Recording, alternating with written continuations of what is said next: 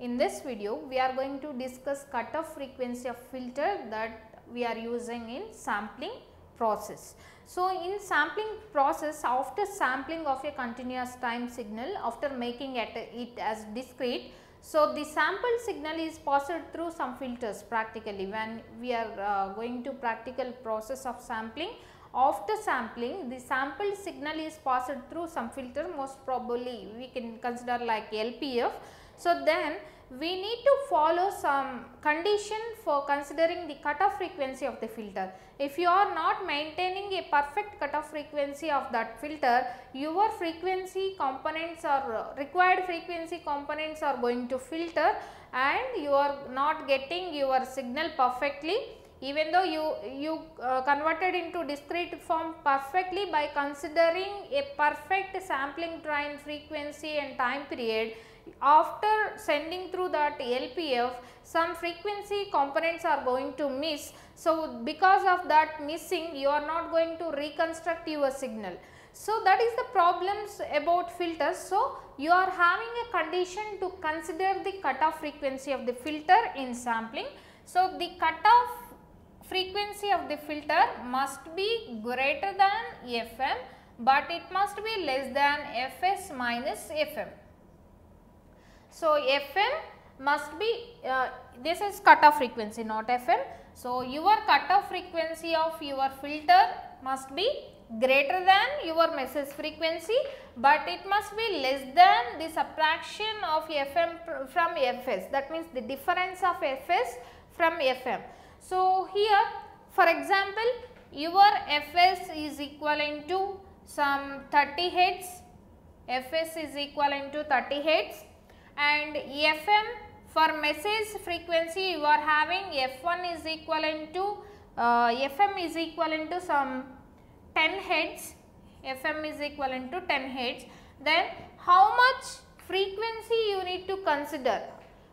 What filter you need to consider, with how much cutoff frequency you can consider a filter to pass your sampled signal through it. That means, so here we need to consider in the range 10 less than, Fc less than, Fs minus Fm means 30 minus 10, 30 minus 10 means 20 Hz, 10 to 20 Hz you need to consider the cutoff frequency of the filter. The cutoff frequency of the filter that you need to maintain for a filter, LPF or anything, to get your required signal back or to get your required signal out and to recover back. For example, you are having any continuous signal, you done sampling process just by multiplying with a impulse train, you got your sampled signal. Sampled signal means that will be in discrete form like this. You got your sample signal. After getting this sample signal, for example, you are passing through any LPF. So, you are passing this signal through LPF. If your signal frequency is something here, so that means your frequency here is Fs, and if you are passing your signal through LPF, you need to follow some cutoff frequency here. Cutoff frequency of the filter must be like this. For example, this signal is having 10 Hz and this is having 30 Hz. So, this may have some higher frequency.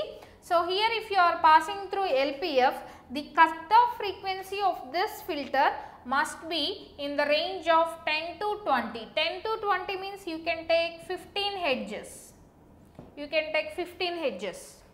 For example, if you consider less than 10 Hz, what will happen? So, all the message components are going to eliminate. If you consider less than 10 Hz, then what will happen means message components are going to eliminate. That is one problem. So, in this range, if you consider less frequency, if you consider 9 Hz or 8 Hz in this case, so you are going to miss message components. Why? Because message frequency starts from 10 Hz. So, now coming to, if you exceeded this range, for example, if you consider 25 Hz, 35 Hz like that, if you consider 25 Hz like that, So, for example, any message components which are having that higher range may enter, noise may come. Generally, the problem by considering the higher frequency than this range means noise will come, noise will enter, any other message components also can enter. So, this is the perfect range of your cutoff frequency. That means here also noise will enter, you may get doubt. That means here you are having 10 Hz for our message, but you are accepting up to 20 Hz. But here also other frequency components of the other signals which are having 15 Hz, 20 Hz may enter, but this is a acceptable range for this FS.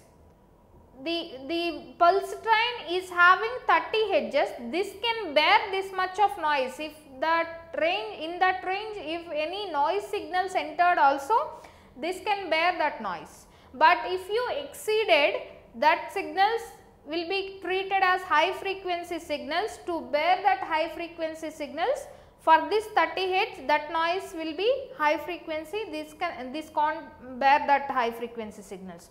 So, whenever you are having Fs as your frequency of pulse train and Fm as your message frequency, the cutoff frequency of filter must be in the range of Fm less than Fc less than Fs minus Fm. On this you are having so many problems. The sampling rate may change.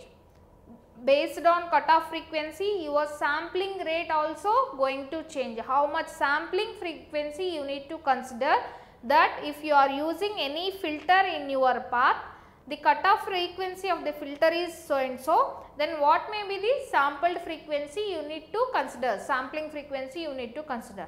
So, your sampling frequency is going to affect by this cutoff frequency of the filter. That effect we will see in next classes. We are going to deal some problems. In that problems, what you need to keep in mind is, this is very important one. Only one point you need to keep in mind is, whenever you are doing sampling, after sampling the sampled signal is going through some filters. When it is going through some filters, that filters need to follow some cutoff frequency, otherwise the frequency components are going to miss. Because of that missing, you are not going to reconstruct your message signal back again in the future. So, to resolve that problem, we are taking care of that filter and we are maintaining this frequency. That means Fm less than, Fc less than and Fs minus Fm. In this range only you need to consider the cutoff frequency of your LPF or any filter. Then you will get a perfect filtered signal, filtered version of your sampled signal. From that filtered version of sampled signal, if you maintain this perfectly, you can reconstruct your message signal as usual perfectly. So, this is about cutoff frequency of filter in sampling. In next classes, we will discuss some problems related to cutoff frequency of the filter.